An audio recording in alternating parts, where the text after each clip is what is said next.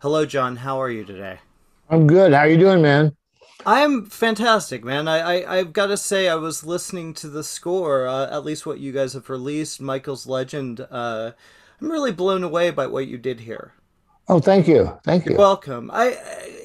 Going in this as a fan, seeing this film and seeing these characters and some of the actors return, it was very satisfying for me. What was it like for you as kind of creating the sound with these kind of familiar faces and this fresh look?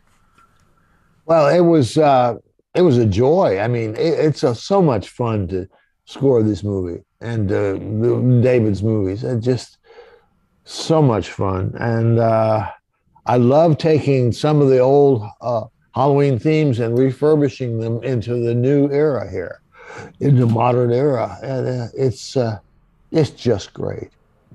It must be kind of relaxing to at least say, okay, I'm not on the set. I'm not constantly like having to make the decisions that David is doing. That's But you got it. You got it.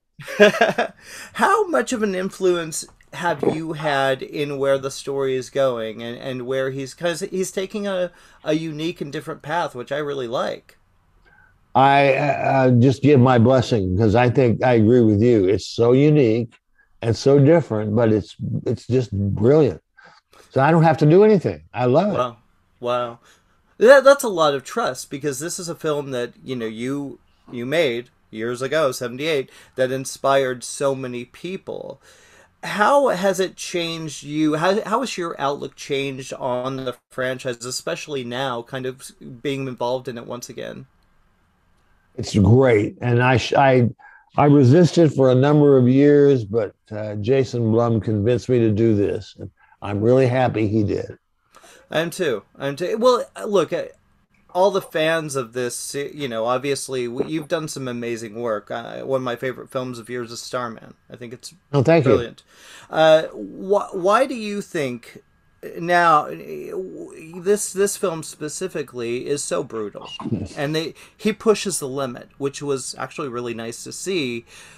What was your reaction? Like just the level of violence and the bloodshed and the victims, for that matter. I thought this is the ultimate slasher film. This is the movie that I think every horror director wants to make. He wants to do this. We want to kick ass. We don't want to be pansies. It's true. Well, I think it does seem to be in this day and age. A lot of times, horror is sanitized, cleaned up. We don't want to see anything too shocking.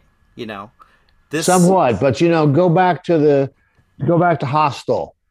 The thing about the violence in oddly enough in Halloween kills is it's not cruel.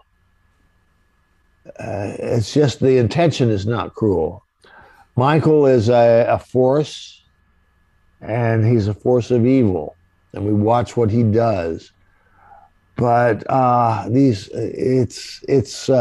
it's just so well done. I think we can all celebrate it.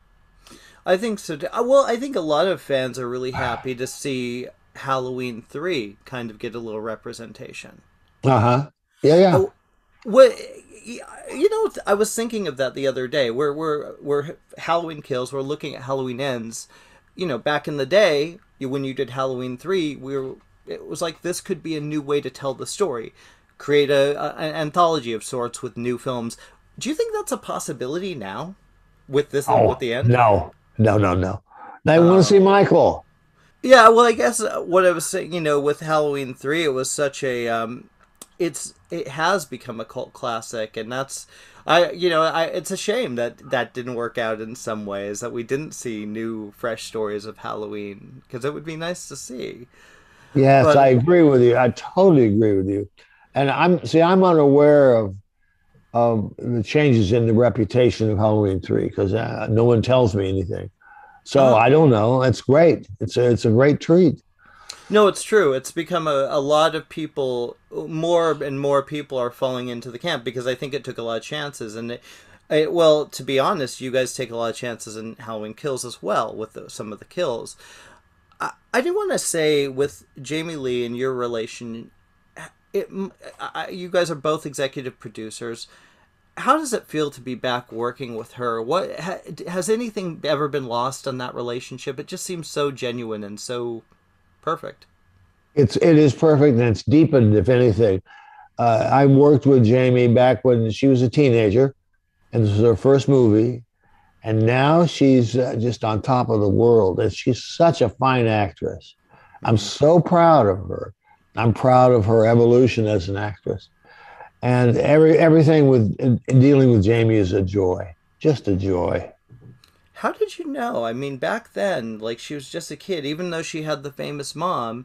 How did you know she could pull this off and become legendary?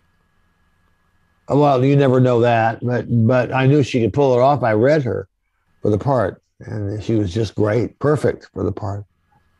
Do with the changes that her character Laurie Strode has made, I think weirdly this movie feels incredibly relevant today. In this, even though it was done before the pandemic, even though it was, there's a lot of kind of similarities between in this film and what's going on now.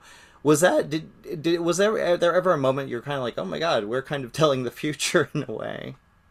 Now, the whole thing about the survivors of violence is interesting to me because that resonates. That's right now, the survivors of violence and how they cope, how they last, and I think that's real interesting. I think David did a great job with that.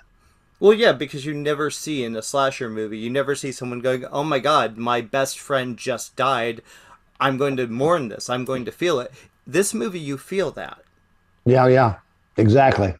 And that, especially with, I think Judy Greer is one of the, what an amazing performance she gives here. Oh yeah, she's a really terrific actress. With your music, and you've been doing a lot, focusing on that. What is the joy? Why is that such a special? I mean, obviously you're working with your son. That's got to be amazing. Why is that becomes probably, I guess, maybe the more important thing to you, or the more joyful thing to you? Why do you think that has overshadowed maybe going back and directing a film? Directing is like going to work in a coal mine. It's not fun. It's hard. It's hard work. It's stressful. So you have to be driven to it. You have to have inside of you have to have a drive to put up with all the bullshit.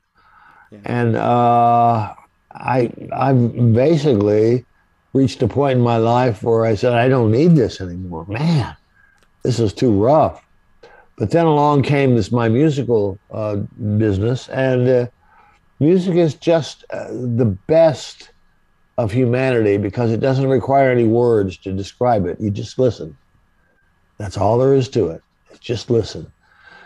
And I think we are at the top of our species in terms of creativity when we create music.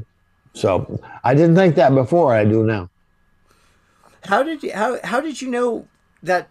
How did you learn that your son would be such like the perfect combination between you two? How did you guys discover that?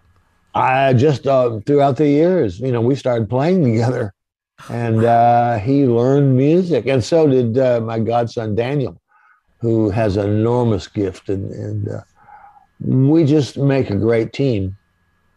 You do, and your live shows are incredible, I've got to say. Well, we're almost out of time, but I got to thank you, John. I've been a fan. You were the first director I knew. You were the first one I looked up to. So and congratulations. I'm so glad you're still involved with this series, and it's nice to see. Thank you, man. Take care. Cheers, man.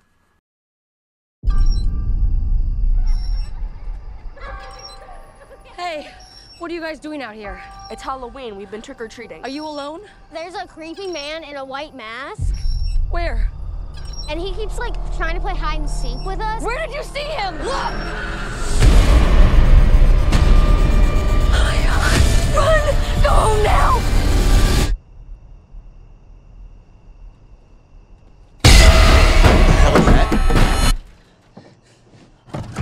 Unlock the door! No! Come on!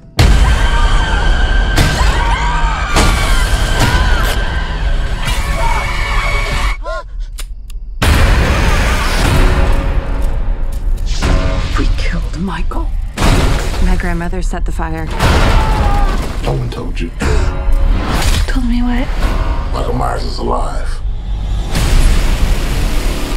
A man couldn't have survived that fire.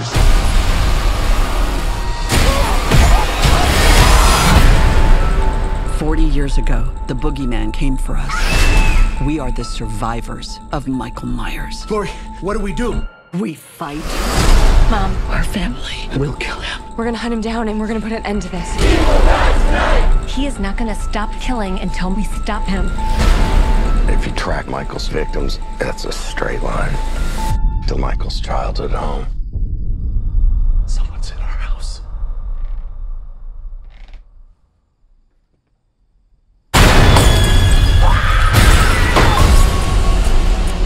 He is coming for me, but I'm coming for him.